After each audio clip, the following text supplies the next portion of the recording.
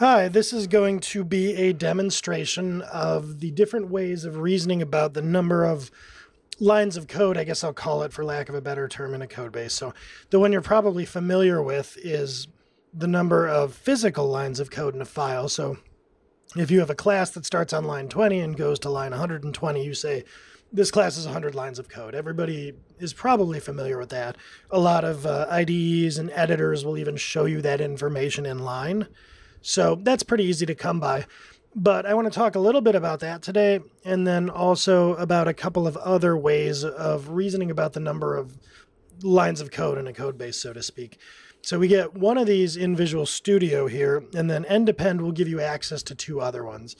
And if you're really interested in kind of digging into and analyzing code bases, this is valuable information because these different flavors of lines of code metric have different uses in different situations.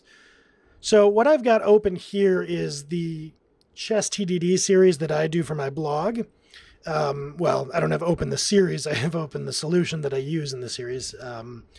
It is a good one to use, I think, because it is complex enough to be non-trivial, but not so big and complicated with code that it's hard to find things.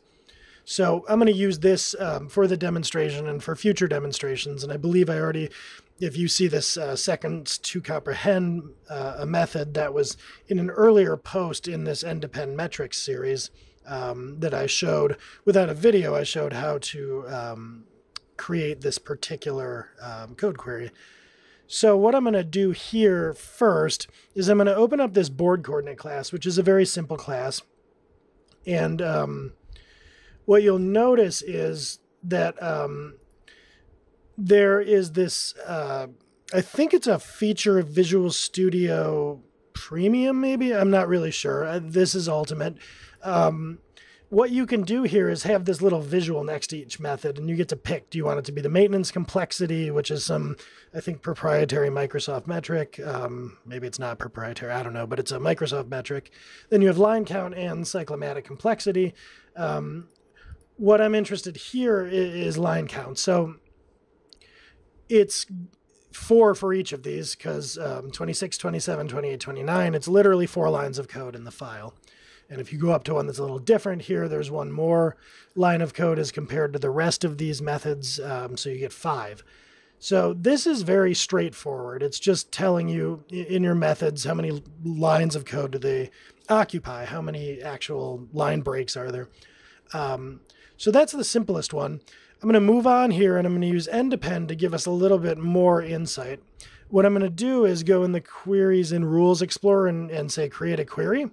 And that pops me into this editor where to do create a short description corresponds to this name XML.com comment, which you'll see in a second here when I save it is actually going to be what's used here to give this a title. So I am going to call this lines of code in board coordinate, because I want to use CQ-Link to get us focused on the board coordinate class itself rather than having to go digging through every method in the code base. Now you'll see down here, I was successful. I hit Control-S to save. So lines of code and board coordinate is now a query that I have in here in my, my metrics section. But there's a syntax error because I just have this from and nothing else. What I actually want to do here, and I personally prefer to use the link semantics when I'm building these. You know, your mileage may vary, but that's what you'll generally see me doing. So in just my code, I want to select methods, and I want to say methods where the method is part of the board coordinate class. Oops, the parent type is named like board coordinate, because what I don't want to do is go digging through every method in the code base to find what we're interested in. So from the board coordinate methods, I want to select the method and then also the method's number of lines of code. Oops. Help to spell board coordinate right. And there they come up. So what I'm going to do is I'm going to take this and bring it over here where the Solution Explorer is so you can see these side by side. And so here we have is coordinate valid for board size, which you can see is 4 lines of physical code in the IDE, and it's coming up as 1 line of logical code. And in fact, every method in this class, with the exception of a constructor, is coming up as 1 line of logical code, and that looks about right. And here's our constructor, again, with the second line of code. So instead of 5 physical lines of code, this is 2 logical lines of code. So you can see where it's omitting the method signatures, it's omitting the curly braces, and just giving you the actual logical instructions that are happening. Now let's take a look at the third form, which is going to be this number of IL instructions, and let's see what that looks like. So I'm just going to add it right in line here. Number of, oops, get the instruction, the IntelliSense, I should say. Number of IL instructions. Now that paints sort of an interesting picture. So you can see that this varies a lot more.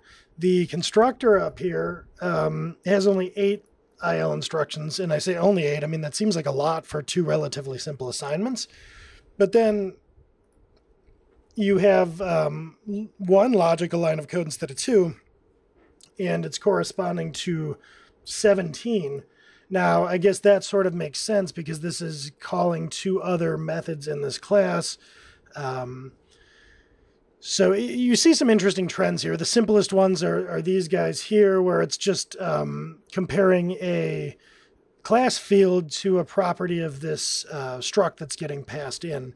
And then you see this relatively complicated method, which makes sense in terms of the IL instructions, because you're doing a couple of absolute value operations, subtraction, and then comparison, as opposed to just comparison. So it's not entirely surprising, some of the things we're seeing here, but I think what's interesting is just how many IL instructions get generated.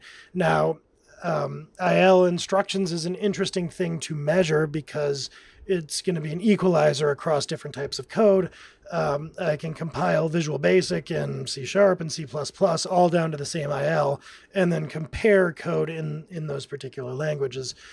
But, you know, I don't know. In all cases, if you're not doing that, it's a little complex because you're relying on the compiler to figure out and do some of this. Well, you're relying on the compiler, and you would rely on your knowledge of what the compiler is doing for that to be meaningful, unless maybe you're just kind of doing some raw comparisons. So there are situations where that is useful. There are situations where logical lines of code are useful. And then, of course, there are situations where the actual physical number of lines in the code base is going to be useful to you. So it's nice to have options if you're getting serious about doing some static code analysis. So hopefully that gives you not just an overview of what these different types of consideration of lines of code are, but how to actually get at the 2 that are non-trivial, so to speak, by using NDepend.